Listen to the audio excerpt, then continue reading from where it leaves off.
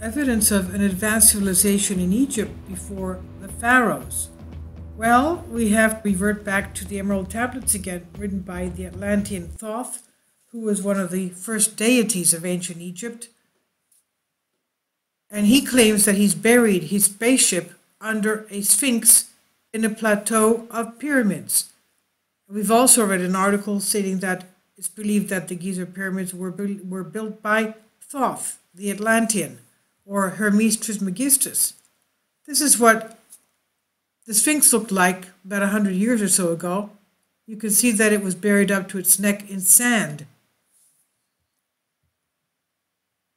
It also has so much weathering that they believe it could have been built around the last ice age or before the last ice age, over 13,000 years ago. There is no other place on Earth like Egypt's Giza Plateau. Anyone with even a slight interest in history and civilization is aware of this fact, for on this plateau there stands the Great Pyramids and their sculpted guardian, the Great Sphinx.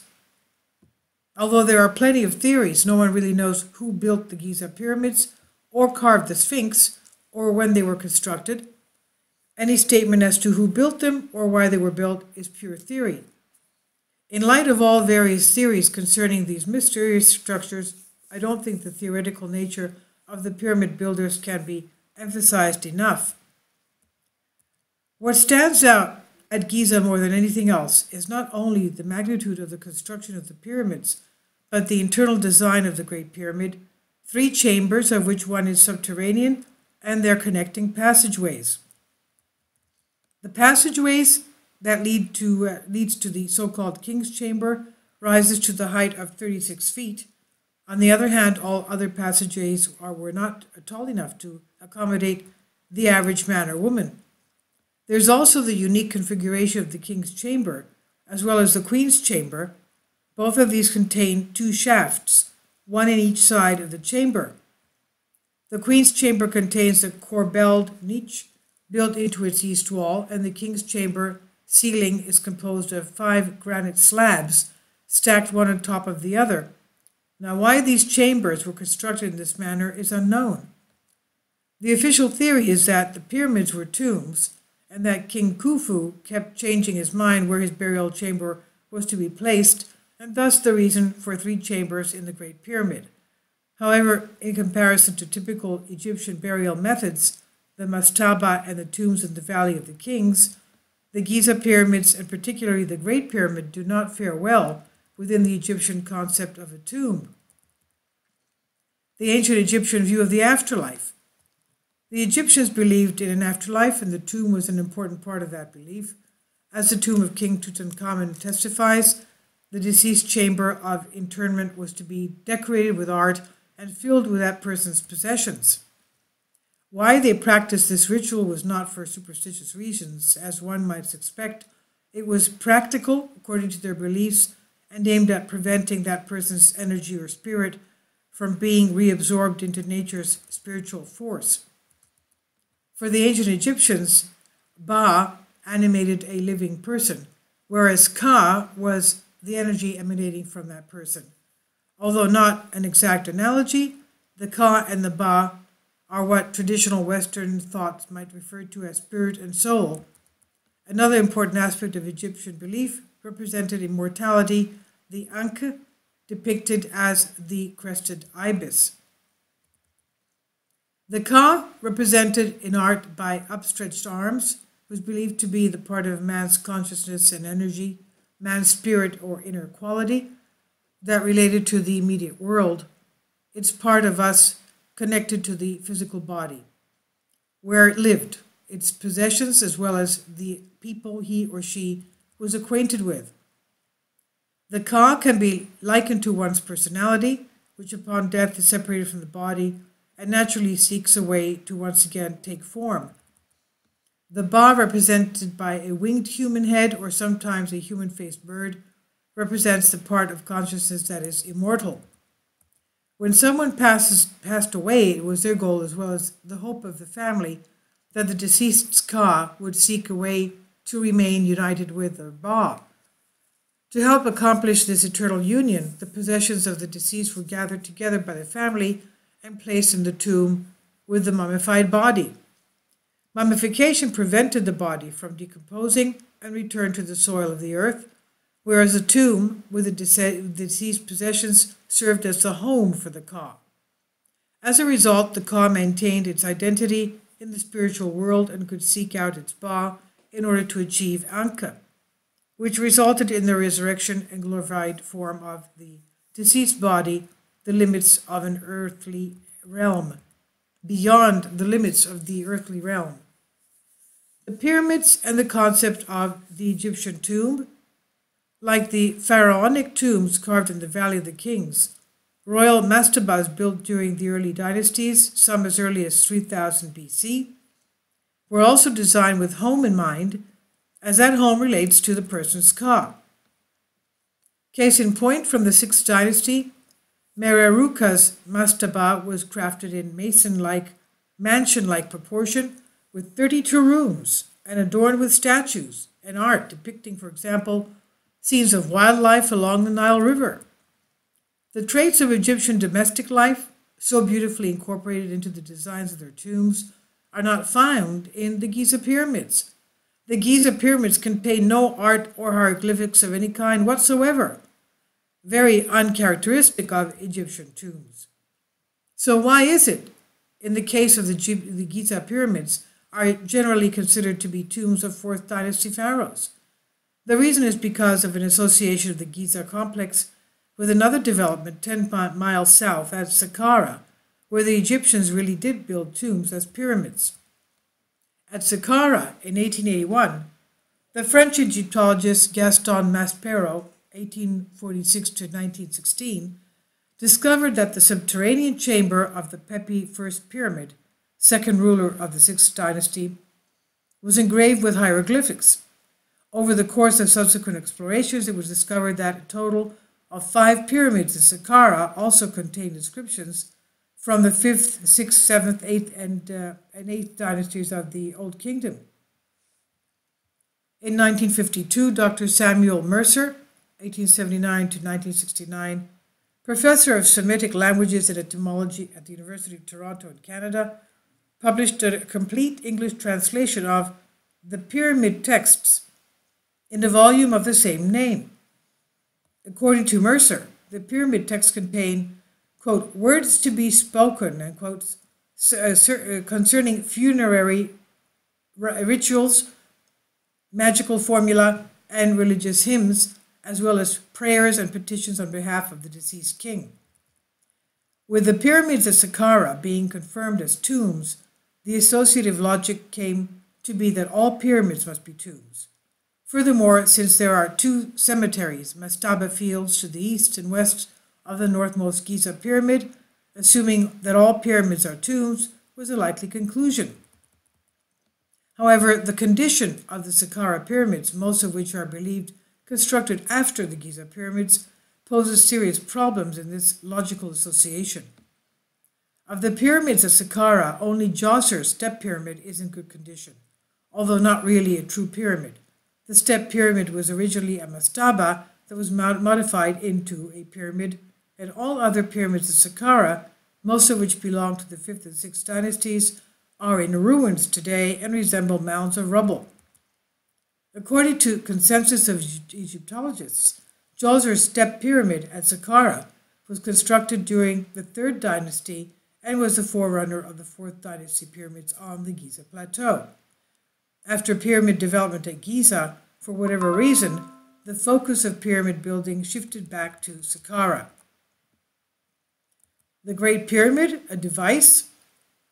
The easily observable and obvious differences in the Giza pyramids and the Saqqara pyramids, which were all supposed to have been built during the same era, are a problem.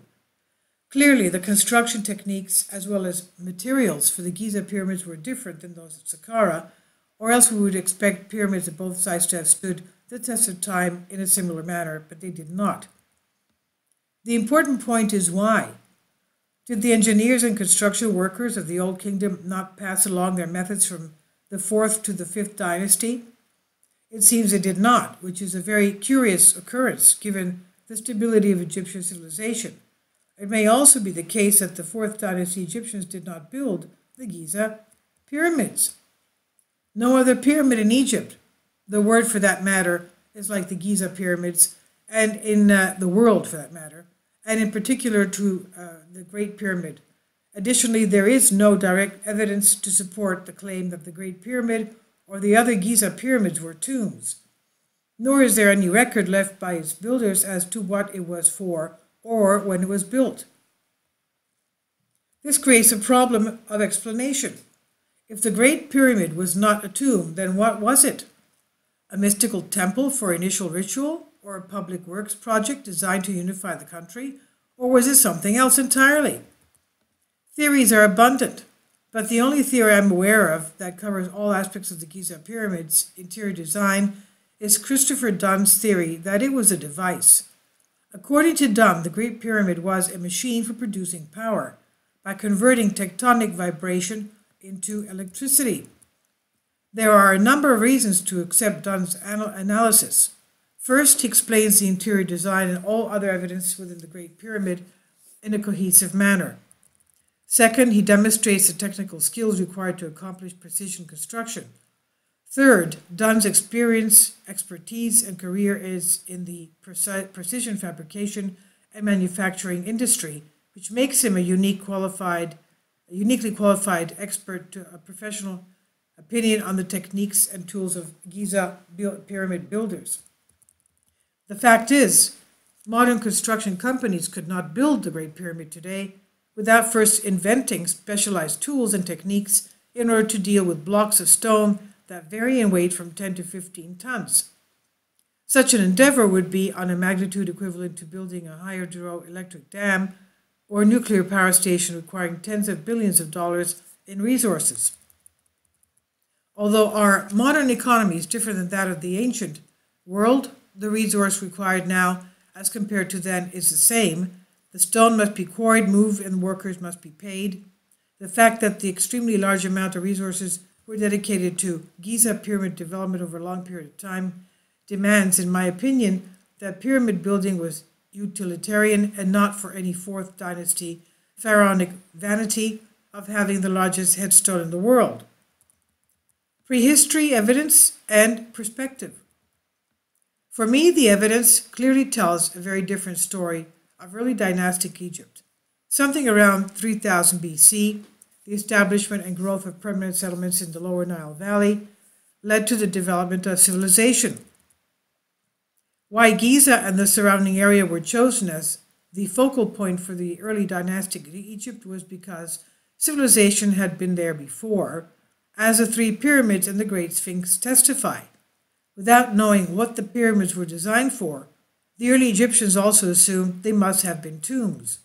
And as a result, they rejuvenated the Giza Plateau and turned it into a necropolis, then expanded to Saqqara, where they built tombs in pyramid form, albeit of lesser quality and not brandishing the skills the original builders of the Giza pyramids demonstrated. Pyramid building, even the smaller ones in Saqqara, was resource intense, so the Egyptians reverted to burying their nobility in the traditional mastaba. This scenario, which calls for an earlier civilization with advanced technical skills, poses another problem. It does not fit the standard model of history. However, the notion that an earlier civilization existed does not rest on the Giza pyramids alone. There is also the Sphinx, which in 1991 was geologically dated to be 7,000 and 9,000 years old by the team of John Anthony West and geologist Dr. Robert Schoch. Add to that the megaliths of Nabta Playa in southwestern Egypt, which is believed to have been a star viewing diagram, according to astrophysicist Dr. Thomas Brophy, that relates not only the distance from the Earth to the belt stars of Orion, but their radial velocities as well. Another head-scratching discovery is the 1,260-ton foundation stones of the Baalbek Temple west of Beirut in Lebanon, one of which was left in its quarry. Clearly, history has its secrets, but there's enough evidence to validate as theory that civilization is much older than we have previously believed. History, according to the ancient Egyptians themselves, confirms this. According to the Papyrus of Turin, which is a complete list of kings up to the New Kingdom before Menes, before that is 3000 BC, 5,000 years ago, the, quote, Venerables Shemshu-Hor reigned 13,420 years, reigns up to Shemshu-Hor 23,200 years, end quote. These two lines in the king's list are explicit.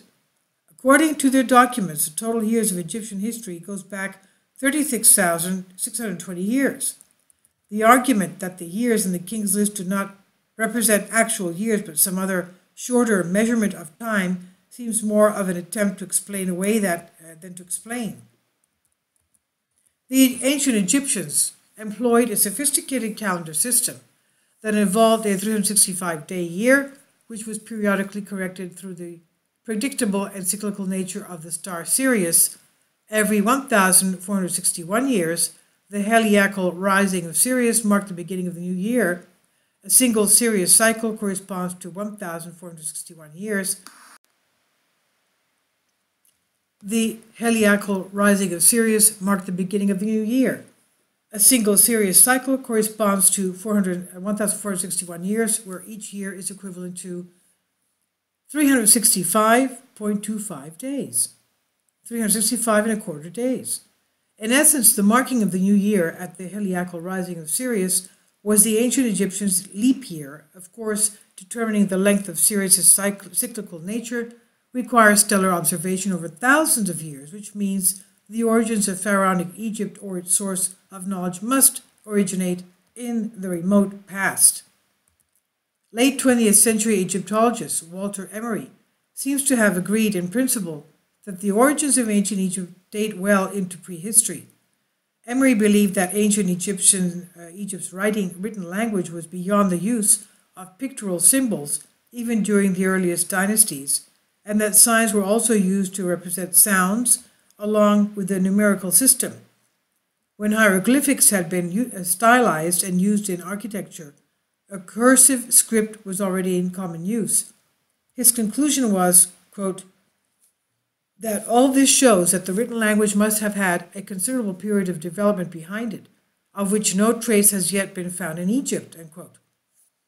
Ancient Egyptian religion also testifies to the considerable period of development. Their religion, which is more of a philosophy of nature and life than it is a religion, is based on a level of sophistication that, in all respects, appears more scientific than it does mythical. Symbolism and nature, the method of Egyptian thought. From a modern Western perspective, their religion has been billed as primitive and polytheistic and appears as a mythological menagerie of gods. Nothing could be further from the truth.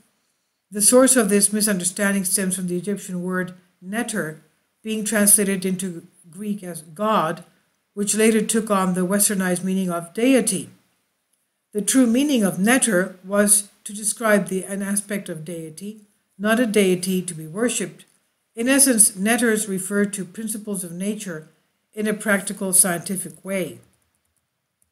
Yet the meaning of a specific neter was communicated in a visually symbolic manner. When a human was depicted with an animal head, this signified the principle as it occurred in man. If the whole animal was depicted, it was a reference to a principle in general. Alternatively, a human head depicted on an animal represents that principle as it relates to the divine essence within mankind, not any person in particular, but the archetypal, as the immortal Ba is represented by a human-faced bird. Another example is Anubis, a jackal, who presided over the process of mummification. He did so as a representation of decomposition or fermentation process. In nature, the jackal keeps its prey and allows it to decompose before consumption.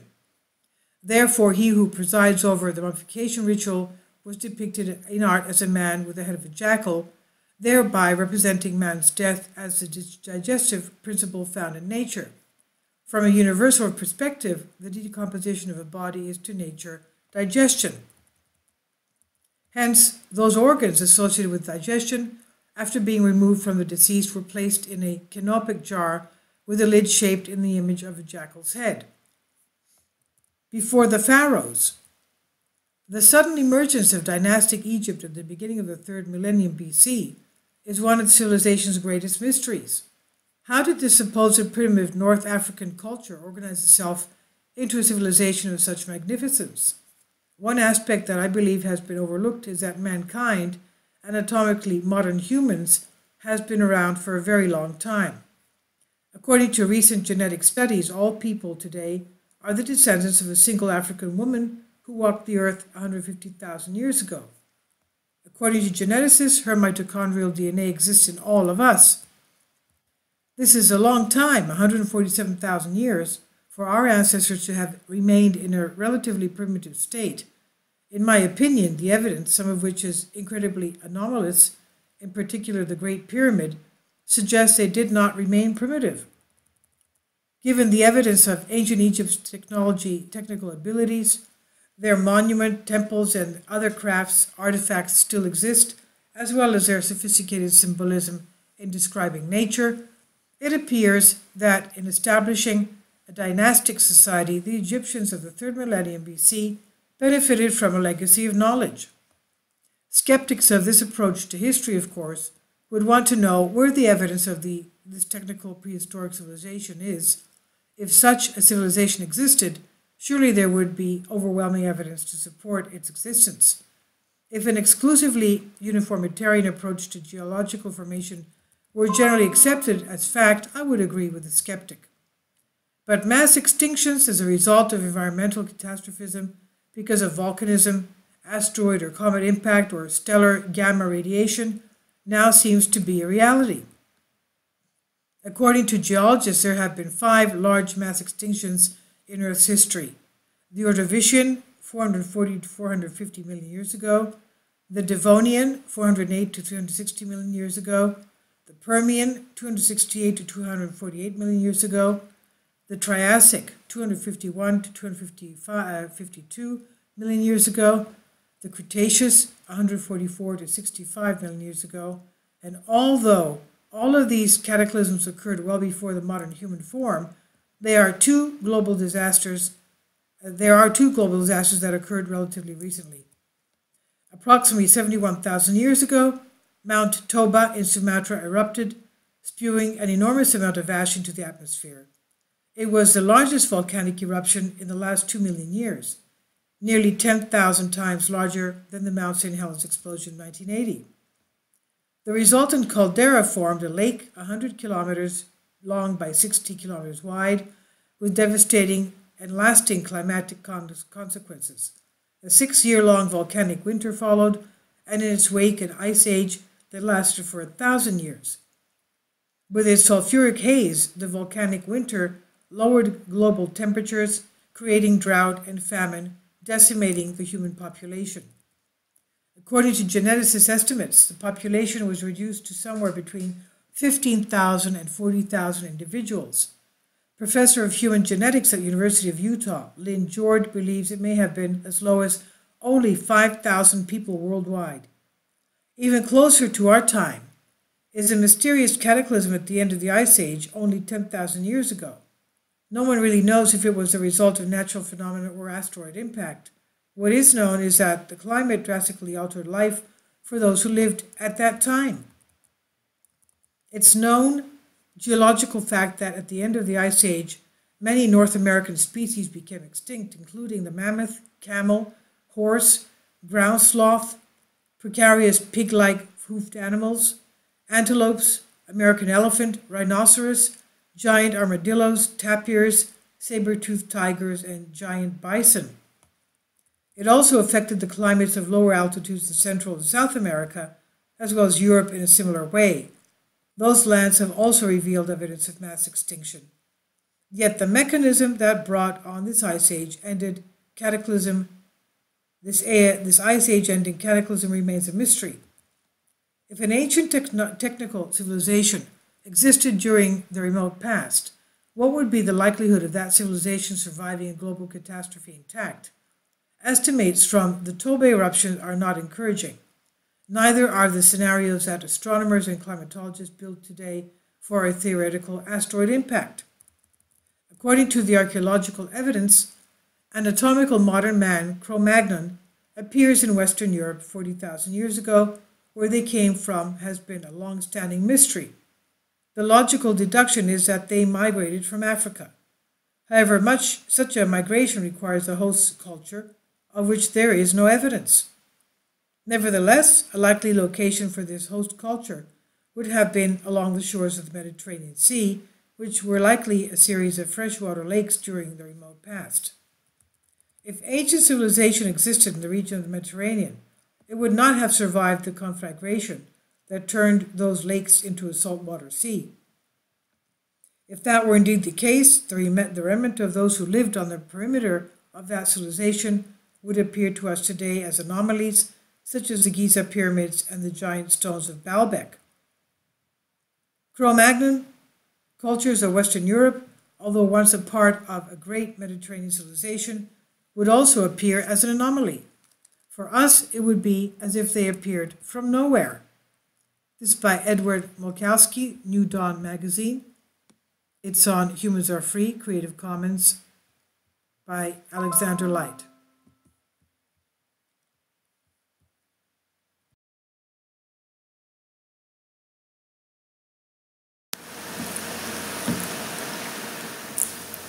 If you'd like to join me on my Patreon account, you will hear content not covered by mainstream media.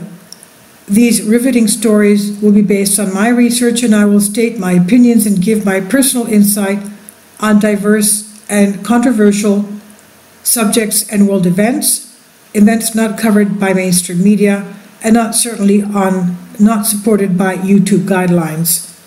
So whatever I have on my Patreon, most of those will not be on my YouTube channel. Please consider becoming a member today. More of the most significant and important videos will be on my Patreon channel. Your support helps me to continue my research and keeps this YouTube channel alive. And we depend on your support, your generous charity, because we help economically challenged families here in Athens, Greece, in Kapota, and we also help the young generation with university tuition and the community around our church. Thank you.